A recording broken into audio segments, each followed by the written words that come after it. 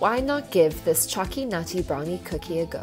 Grab Sasko's chocolate-flavored flowers, Moore's desiccated coconut, and Safari's pecan nuts. Throw in softened butter and caster sugar and mix. Now add in a jumbo egg and mix again. Now here is the star of the show, Sasko's chalky flour, the epitome of convenience. Now chop up some pecans, add to a bowl, and throw in some coconut, mix around, and chill for roughly 30 minutes. Roll into cute balls and space out evenly in a baking tray. Sit in the oven at 180 degrees and allow it to cool.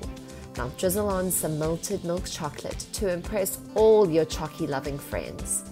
These cookies also make for a beautiful homemade prezzy, but remember to save some for yourself.